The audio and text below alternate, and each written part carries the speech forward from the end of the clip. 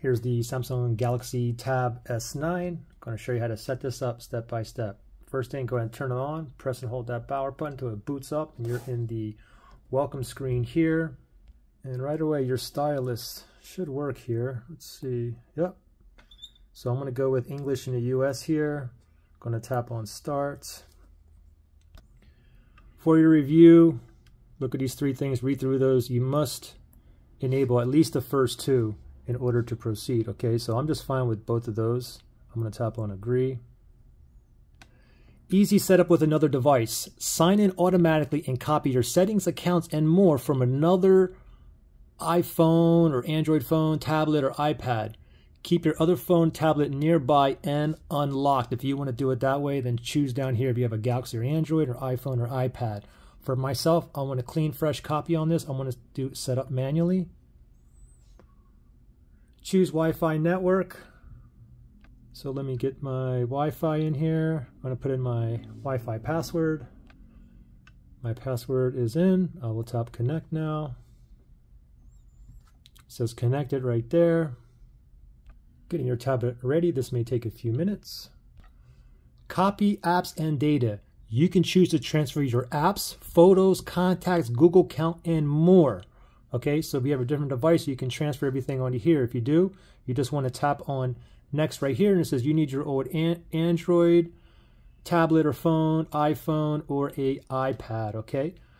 And then you would tap on next, have the device over here. But for myself, I'm going to go ahead and click on back button here. And again, I'm going to do a fresh, clean copy. So I'm going to click on don't copy for myself. Google sign in, basically your Gmail. You can go ahead and sign in now, or you can skip and do it later, or skip and never do it if you wish, okay? But for myself, I'm going to skip, and I'll just go ahead and sign in later, and I'll skip right there as well. Google services, read through these, use location, allow scanning, send usage and diagnostic data. These are all optional, okay? But I'm fine with having all these toggled on, and I will tap accept. Protect your tablet. Go ahead and add a password, okay? You can always skip and do it now, but I would recommend at least put something in right now, okay? I'll just go ahead, I'm just gonna do a PIN for myself, 6-digit PIN. Let me go ahead and input it. And then I'm gonna tap on continue, and I'm gonna have to input it one more time to confirm. Then I'm gonna tap on okay right there. Now, after setup is all complete and whatnot, you can always go back and you can add a Face ID or fingerprint as well.